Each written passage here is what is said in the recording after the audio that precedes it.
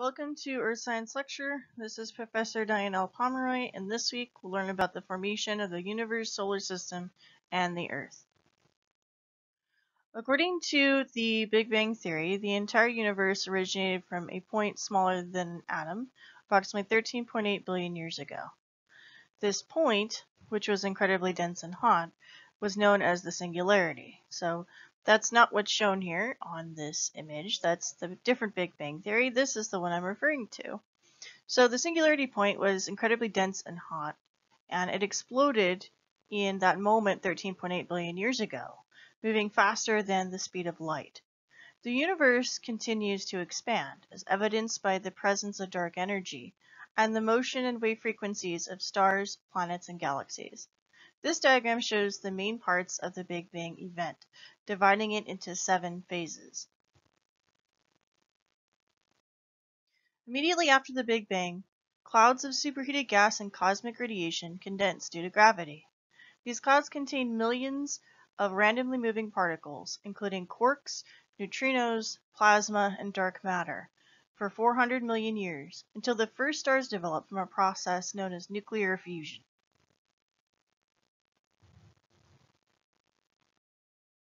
Protons and neutrons began to form from the particles in superheated gas clouds. These are parts of the nucleus or center of atoms, the basic unit of all baryonic or light matter in the observable universe. So on this slide we have a diagram of an atom on the right, and in the center we have the nucleus of the atom, which contains protons and neutrons. Orbiting the outside of this we have very small electronegatively charged particles called electrons. And the image on the left is a photograph of an atom. Dark energy and dark matter make up about 95% of the observable universe combined, aside from cosmic microwave radiation and the energy left over from nuclear fusion reactions. Dark matter does not absorb, reflect, or emit light, and the exact chemistry and origins of dark matter are unknown. The expansion of the universe is due to the presence of dark energy and dark matter. So this is an artist rendering of the dark matter in the universe. An example of this would be the presence of black holes or possibly wormholes, any kind of substance that is the opposite of light energy. Now, with stars and with planets and most objects in the known universe, they are spherical for 3 reasons. 1, gravity compresses them into this shape, and that shape is maintained because it is energy efficient. It holds to the law of conservation of energy and matter in the known universe. 2, multiple NASA missions to other worlds have sent satellite images that show these distinct spherical shapes. And 3, a property that's known as geodesy. Geodesy allows us to measure planetary shape, gravity, and rotation of a planet on its axis. These calculations were first recorded by the Greeks over 2,000 years ago, who determined the circumference of the Earth. So in other words, the Earth is round, all the planets in the solar system are round, and stars in the known universe are round as well. Protostar development occurs in stages inside a nebula. The plural of nebula is nebulae. Nebulae are clouds of gas that are super dense and superheated. Atomic fusion between hydrogen atoms occurs inside this gaseous material to generate the stars. As heavier atoms from nuclear fusion are drawn towards each other through gravity, clumps of gas and dust will collapse in on each other, and through that intense heat, mass, and pressure, those clumps will develop into a flat disk from that gravitational force. That material will eventually burst into light and become what we call a protostar. This process takes millions of years, and much of star formation is still unknown. Stars develop planetary disks in the wake of their formation, as shown on this slide, and stars that have larger sizes will aggregate into clusters, which is what we call galaxies. More than half of all star systems will have 2 or 3 central stars rather than 1, like our star system, our solar system. Our Sun is average in a size comparison to most stars. It's a spectral class G star, and it produces a yellow color in the light spectrum due to its difference in temperature. This diagram shows our Sun as compared to other stars in terms of color, temperature, and luminosity, or brightness. Small stars, known as dwarfs, burn brightly, usually in blue or white, and are hot.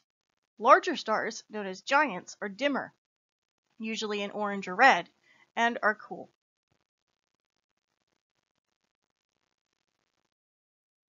Galaxies form as the stars coalesce. To coalesce means that the stars are drawn towards one another due to differences in their mass and their gravity. So, generally speaking, in space, larger objects tend to have a greater gravitational hold onto smaller objects.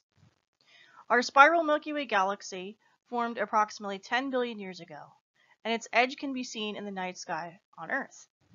The center of the galaxy, as shown on this illustration on the left, contains a supermassive black hole, and the Sun is 10,000 light years away from that center point.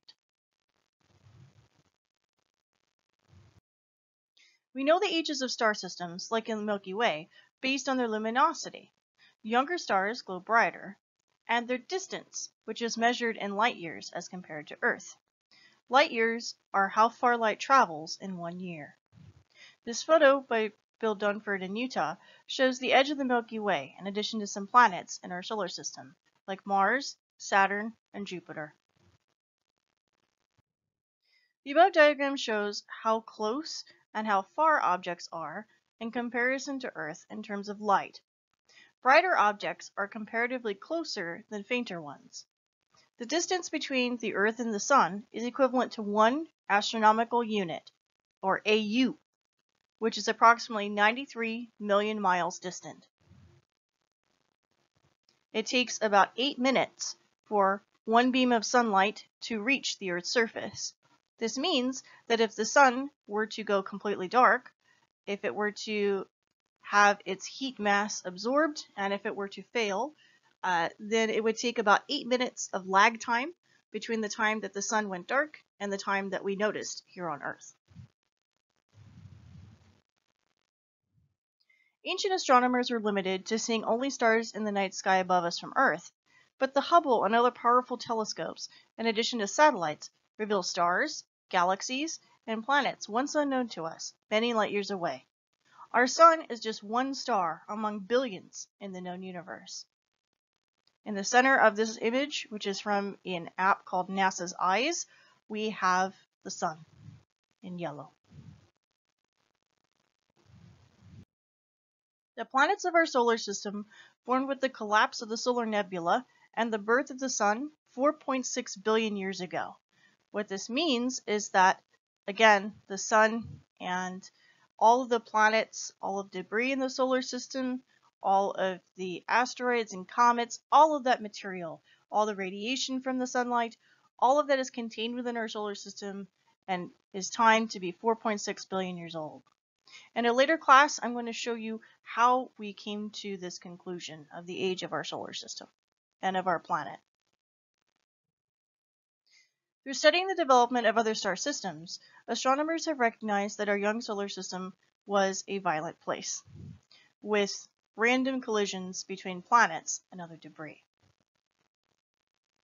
This illustration shows the development of the Epsilon Eridani system, which is similar to our own solar system.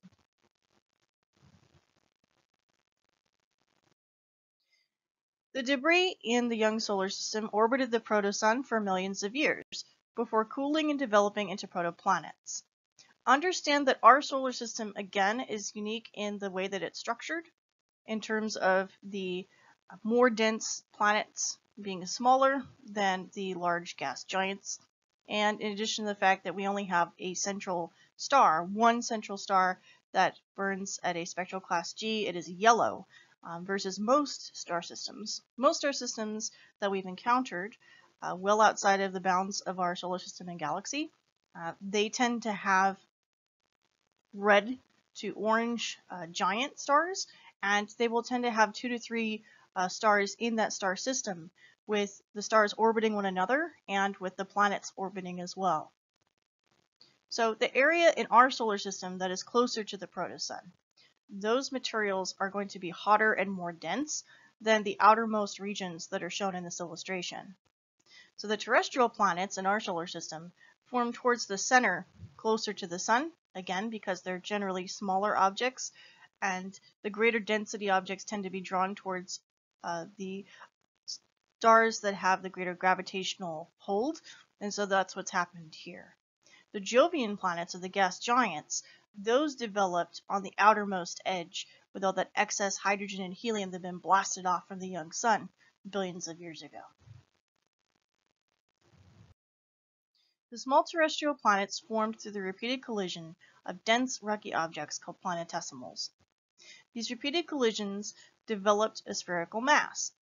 As the sphere stabilized, a process called core accretion began, where the heavier metallic elements, in this case iron and nickel, sank to the center, and the lighter elements, in this case silicon and oxygen, rose to the surface. This illustration shows the development of a terrestrial planet before its surface stabilized. The terrestrial planets superheated in dense metallic core developed first, followed by the rocky mantle and crust in a process known as differentiation.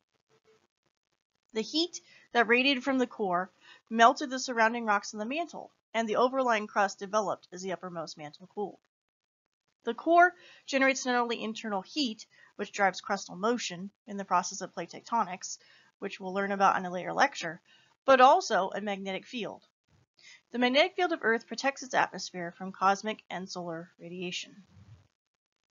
So there's three major layers to all of the terrestrial planets. They all have a solid inner metallic core and a molten to solid layered mantle and crust that is made of rock material, again mostly silicon and oxygen. The early Earth was prone to impact from asteroids, comets, and even other planets. The tilt of Earth's axis developed due to the collision of another protoplanet with Earth that was named Theia. How do we know that this phenomenon occurred? We have multiple lines of evidence to show that this had happened. First, the Earth's tilt on its axis itself is rather unique. Second, the density of Earth's core is much greater than what it should be for a terrestrial planet. In fact, planet Earth is the 5th largest planet in terms of its density. It's very dense. So how did this happen? How do we get an extra dense planet that's tilted on its axis this way? Well, it had to have been a collision event with another planet. The newly formed Earth was sideswiped by a Mars-sized planet named Theia, approximately 4.5 billion years ago. But how do we know for sure that this is what happened? The presence of the moon, in addition to the tilt of the Earth's axis and the mass of the Earth itself. The collision of both Theia and Earth tilted the Earth on its axis and destroyed part of its crust and mantle. This process caused those materials to coalesce and eventually form the moon, as shown in this GIF. Just as a warning, it is a flashing GIF. We know the chemical composition of the moon due to multiple Apollo missions to its surface, comparing its rocks to the rocks on Earth.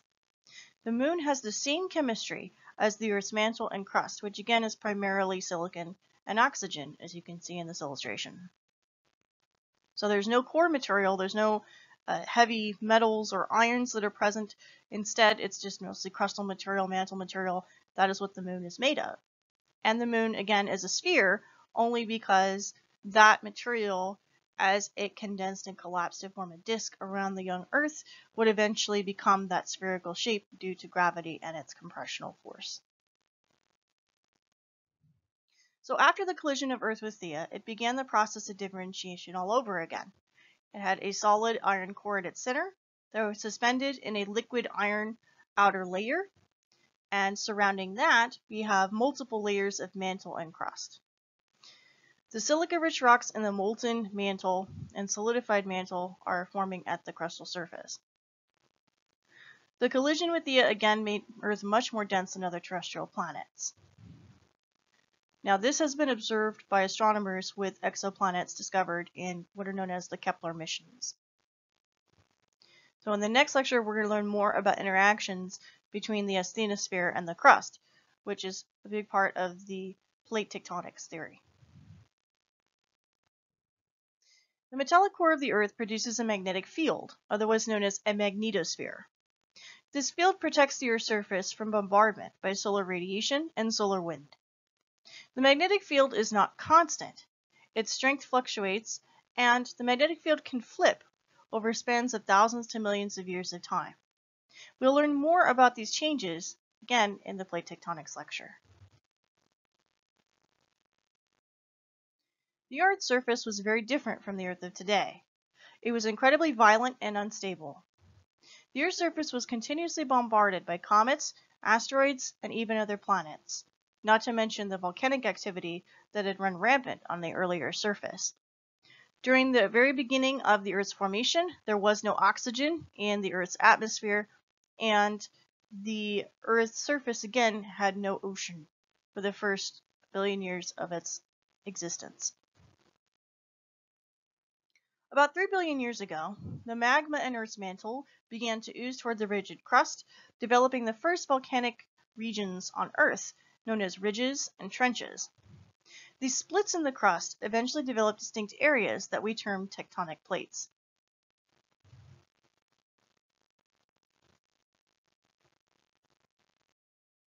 The volcanoes and magma pools that covered the earlier surface released toxic chemicals like nitrogen, carbon dioxide, and water vapor into the atmosphere.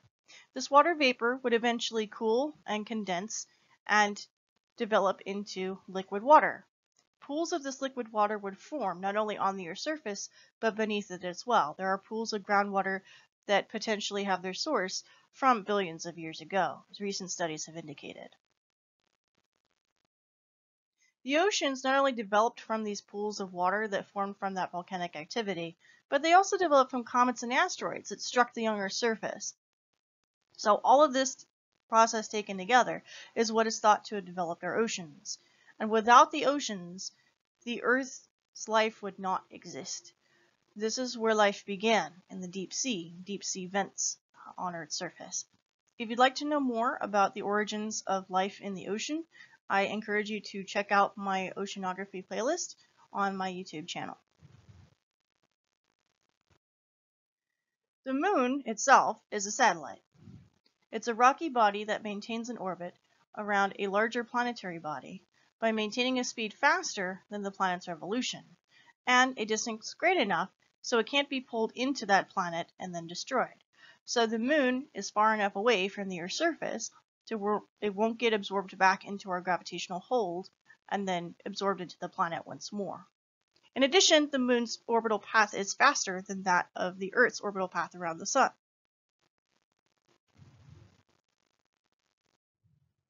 The lunar cycle, which is the period of the moon's revolution, is 28 Earth days approximately, or 1 month. During the moon's orbit, its appearance seems to change, but this is due to the shadows the Earth casts on the bright surface, or the light side of the moon. As the moon orbits the Earth, understand that only one side of the moon is shown to us at a time, that is the light side of the moon. In addition, the surface changes through major phases of this cycle. Those phases include the new moon, where we cannot see the moon from the Earth's surface because there's an alignment between the sun, the moon, and the Earth in the orbital paths. There's the quarter phase, where we are 1/4 of a way through the lunar cycle. There's the full moon phase, which is the opposite side of the new moon phase, where now the moon is on the opposite side of Earth relative to the sun in their paths of orbit. And then finally, third quarter, where the moon is moving around again, almost completing its revolution, and it goes back to new moon phase once more. So those are the 4 major phases of the lunar cycle. The lunar cycle and the proximity of the moon to the Earth and its orbit controls the tides of the oceans. The frictional forces generated between the oceans and the moon's surface push the moon away from the Earth. This, in turn, will lessen the tides over time.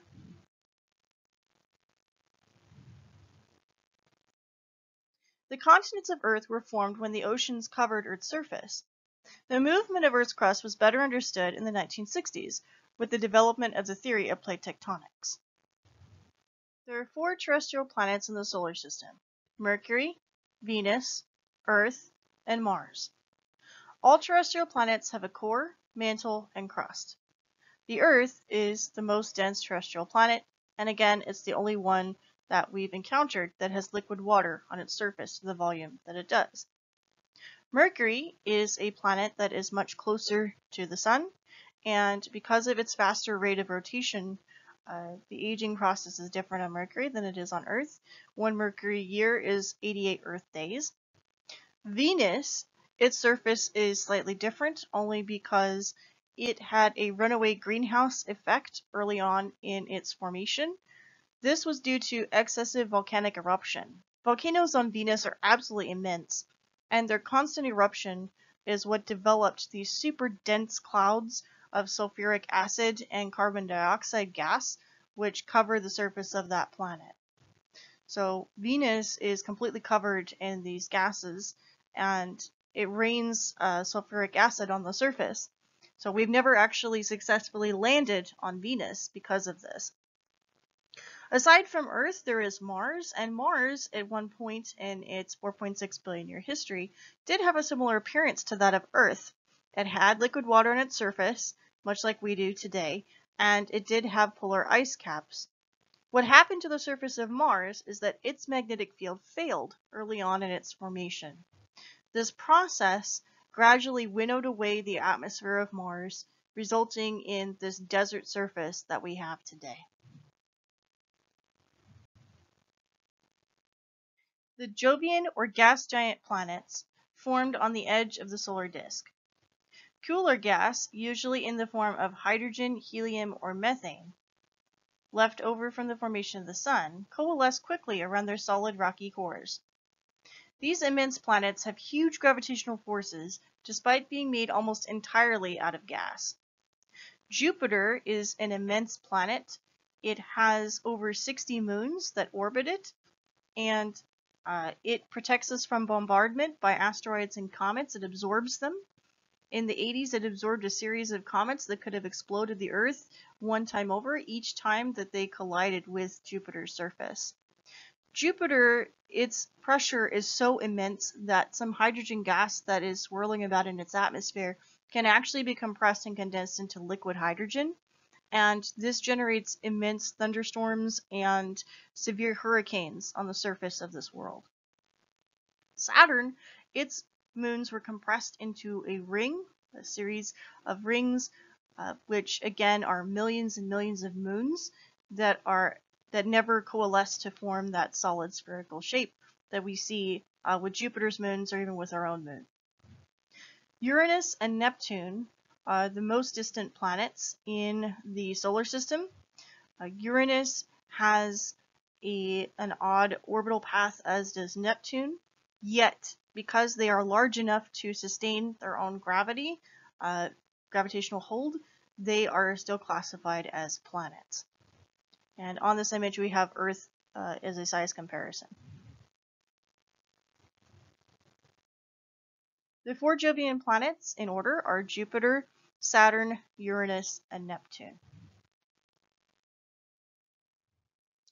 Recent satellite missions to Jupiter and Saturn, they reveal these planets in much greater detail than ever before. Here's some images of Jupiter. I honestly feel like this planet, it looks very much like an Impressionist painting, almost like a Monet or something like that. Very beautiful swirls of gas and clouds of dust. Here are some images of Saturn from the Cassini mission. This was, I think, one of the last flybys that the satellite did before it collided with the planet's surface and blew up. And so here we have our rings of Saturn that have again been compressed together to make this beautiful appearance. Finally, I would like to discuss this particular object. This is no longer considered a planet in our solar system. This is Pluto. Pluto is too small to affect other planets in terms of its gravity and its orbital path. So in other words, Pluto doesn't make the same path as the other planets. It doesn't have that elliptical pattern that the other planets make. It doesn't quite follow Kepler's laws to the T that the other planets do. And so because of this, these things taken together, Pluto is no longer considered a part of our solar system technically, in terms of as an official planet. It's been classified as a dwarf planet since 2006. Pluto is part of the Kuiper Belt, which is a series of dwarf planets and other objects, things like comets and other types of debris, that surround the edge of our solar system. In turn, this is further surrounded by other objects known as the Oort cloud, OORT. And the Oort cloud is essentially what, again, protects the solar system from bombardment by other solar systems in neighboring galaxies. This slide shows recent satellite images of the planets in the solar system, again excepting Pluto, which is not a planet, and we actually have much better satellite images of Pluto from New Horizons that have since been updated. This slide shows the scale of our solar system. Note that Earth is the third planet in this system, and note how large the Sun is despite being one of the smaller stars in the known universe. So next time we're going to learn more about the Earth's surface through the theory of plate tectonics. I hope that you enjoyed this lecture, and thanks for watching.